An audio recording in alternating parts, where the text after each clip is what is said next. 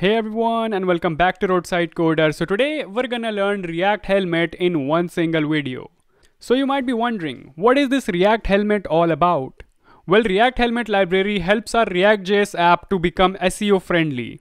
They can help us set dynamic meta tags such as title, description, keywords, etc. in our application so that our website is better discoverable by search engines.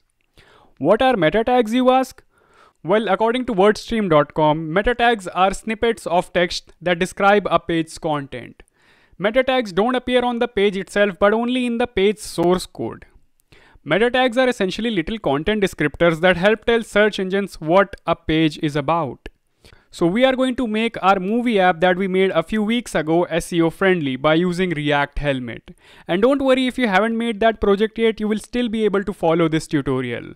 So let's get started.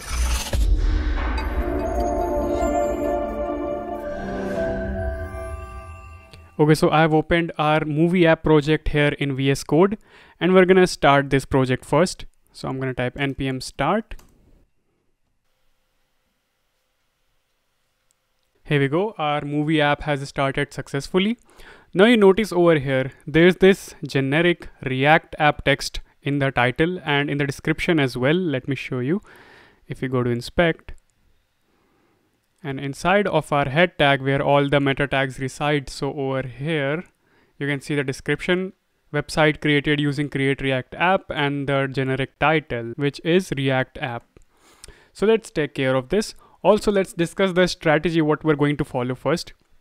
So what we need to do is, this app has 4 pages: trending, movies, TV series, and search. So we need to define independent title for each of the page for movies, TV series, and if we open any one of these cards, it should change the title of the page again, and this should be the description of that page. So let's take care of that. So let's Google React Helmet. React Helmet. So here's the npm repository for React Helmet. So let's follow the documentation. For installing, we have to type npm I React Helmet. So let's go back to VS Code. And we're gonna open another tab and I'm gonna paste npm I React Helmet. And React Helmet has installed successfully. So let's go to app.js and I'm going to import this. I'm gonna go right below our header and I'm gonna type helmet. So as you can see over here, auto import from React Helmet. So I'm gonna press enter and you can see it has auto imported helmet from React Helmet. Now inside of these 2 braces, we can define our meta tags. So I'm going to define a title tag, and title tag will be name Entertainment Hub, which is the name of our app. Let's check if it works or not. Let's go back and here you go. You can see Entertainment Hub has updated successfully. Over here you can see Entertainment Hub, but you can see our description is still the same. Let me just update the description as well. So for the description meta tag, I'm gonna type meta, and it's going to be a self-closing tag with name and content. So name will be description and content will be get info for all your favorite movies and TV series. So let's save this and let's check. So here we go. Right here is a description meta tag and it has get info for all your favorite movies and TV series. Here's the description and here's the title.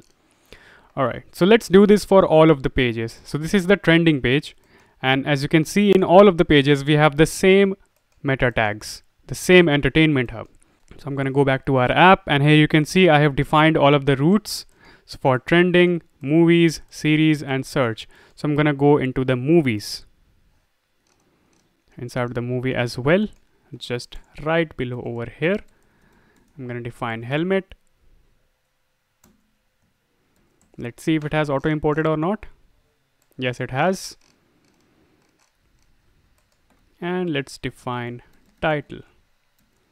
So I'm gonna give it the title Explore Movies. Also, one thing that I forgot to do is I forgot to give it a keyword meta tag. So keyword meta tag is really crucial for our apps. because it tells Google what are the keywords that are related to our website. So I'm gonna do name equals keywords, and then content equals movies, TV series, and search movies. I guess that's appropriate. Let's go back and refresh it up, which I don't think we needed to refresh it, but let's check. Here we go. We have the keywords right here. Great. Now we were working on the movies, but here you can see it has already updated explore movies, but we forgot to give the description to it. So let's get back to movies, and I'm gonna give it this description: explore new movies with genres. So here we go, right here, explore new movies. Now watch, when we change the page, you can see this gets updated. So for this page, it's get info for your favorite movies and series, and for movies it has this. Also for our title as well, it's updating dynamically. So let's go back to our documentation. So why is that happening? Why is this page overriding this page? So what's happening over here is that we have defined this helmet component in this helmet tag in our parent component, that is app.js. But in the child component, in the movies component, we have defined helmet tag again. So whenever there's going to be a child tag in our child component, it's going to overlap the parent component. So in the documentation, we can see, here we go, nested or ladder components will override duplicate changes.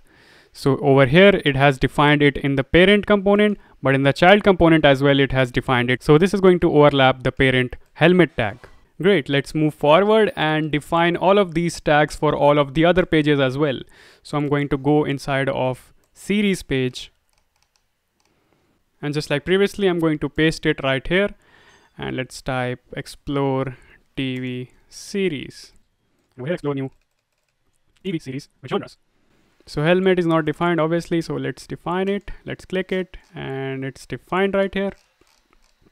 Let's do the same for our search page. Let's go to search page, and I'm gonna paste it right over here.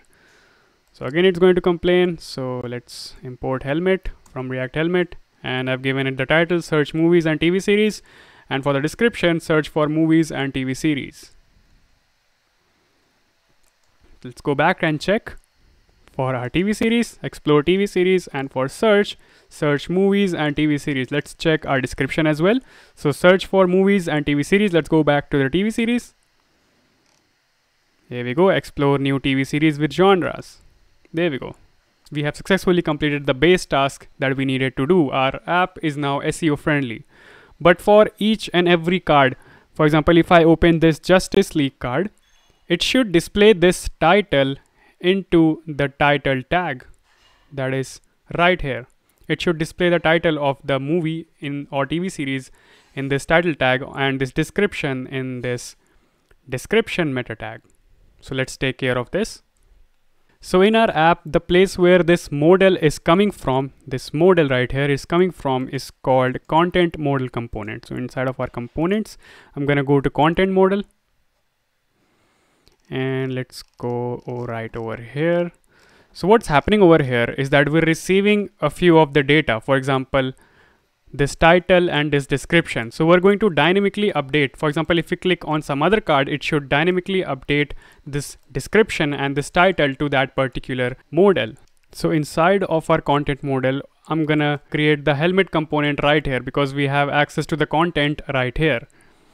So let's go inside of this. Let's create helmet. Now I would like to mention something, that this content modal right here is inside of these cards. That is, it goes much further down the deeper level of components. So it's going to overlap all of the other helmet tags. So again, this is also going to be a nested one. So it's going to overlap all of its parents. So let's auto import helmet. Just like that. And I'm going to give it title tag over here and another tag for description and content. So inside of the title, what I'm going to write is content dot title. So in our app, we have title coming in two ways, in either content.title or content.name. So I'm going to put this or right here. So content.title and content.name right over here. We're setting the title over at this part. So I'm going to set content.title or content.name, and for the description, I'm going to put content.overview. You're gonna get all of these variables even better if you go on and make this movie app. Then you're going to be able to understand the app better, but you don't need to make it to understand the helmet. So what's going on over here, that I'm fetching the data from the API and I'm assigning these dynamically. Let's go back and let's open, let's say this one, and here you can see Raya and the Last Dragon. Just notice over here, let me go back, it again changed. If I open this, Justice League, yep, you can see. And for the description, there we go. The same description is being copied right over there. Here you see. Now let's go back to any other page, movies page. Let's click over here. Boom. Let's go to search page as well. Let's search Avengers. I'm gonna go over here. There we go. We're successfully done with this part. Alright, cool. Now what's next is, what I want to do is I want to define a style. For example, as you can see in our head tag right here, there are these style tags. So we can also define these style tags in our app as well. And what I want to do is I want to define this theme. Currently this theme is dark theme. I want to, for example, if I want to implement light theme, I can give styles inside of this style tag. So let's see how we can do that. So I'm going to go back to our app.js and I'm going to define another tag over here called style. But it's not going to work just like that. If you want to, for example, write any style over here, you cannot type the class name and start typing over here. What we need to do is we need to open a curly brace. First of all, in the style tag, we need to give the type. So type text/CSS. And inside of this curly braces, we're going to give backtick. So now inside of this backtick, we are supposed to write our styles. So let's see what styles we are supposed to change over here. So inside app.css, we have this background color style. So I'm going to change this style. So let's go over here and .app background color. And I'm going to give it, let's say, white. So F. Let's save this up and let's check. Here we go. Successfully, our background has turned into white. Let's change our header as well. And these cards as well. Because they don't look much pretty now. Now that the background is white. I'm going to close this. Or let's check first if it's inside of our inspect or not. So here we go. Style. And there we go. Our styles that we set dynamically are right here. So let's set more styles. So for our header, let's go to a component and header. So inside of the header styles, we have this background color style right here. So I'm going to change this header. So background color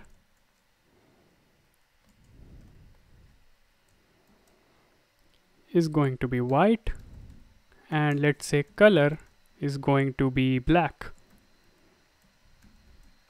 Let's check. There we go.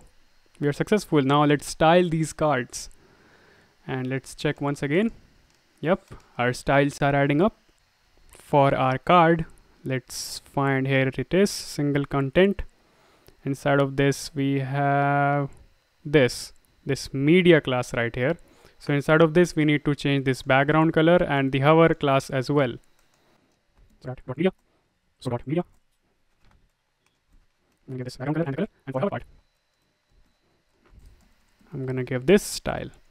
Now let's check. Much prettier. Much prettier than before. Now what I would suggest you to do, if you are looking forward to implementing this feature for light and dark mode, what I suggest you to do is you create a switch right over here So if a user clicks on that switch, it switches between the dark and light mode, just like I have implemented in one of my previous tutorials called word hunt, just like this. So if you want to create this project, there's going to be a link in the description, or click on the I button. So I guess that's all for the style demonstration. Now let's take this one step further. And when we go over in these components, as you can see, there are genres over here. We can select genres. So movies are going to display according to the selected genre. So let's say if I select any of the genre, it should display it right over here. It should display in the title tag that these are the genres selected. So let's go back to our app. So we have a component called genres. Here it is. And let's create that over here. So first of all, I'm going to check if there's any selected genre or not. So selected genres. If there's any selected genre, then what I'm going to do, or let's say if the selected genre dot length, so if it's more than 0 genres, then what it's going to do, it's gonna display the helmet tag. So helmet, let me auto import it by pressing CTRL space and press enter. So it has auto imported. So inside of this, I'm going to have a title tag. So let's write over here genre, genre. And what I'm going to write over here, that we have all of the selected genres inside of this part. So we're going to map on all of that. So let's type just like this, and inside of the back text, I'm going to give it selected genres dot map. I'm going to loop through it. So genre, an arrow function, genre dot name. Let's save this up and let's check. So I'm gonna go over here and select any genre. There we go, genre crime selected. Let's select any other. So this is not really something that is going to help us in the SEO, but it's a good thing to demonstrate the dynamic meta tags that we are setting right over here. So you can skip this part if you want, but yeah, it's good thing to learn how you can set the dynamic meta tags. So that's all for this video, guys. I hope you understood what React Helmet is all about. I would love to hear what you guys think in the comment section. Also, if you like this video, just give it a huge fat thumbs up and subscribe to the channel with bell notifications on. It motivates me to create more such videos. Also, if you like to create this movie app, just click on the link in the description or in the I button above, and I'll see you in the next video. Goodbye.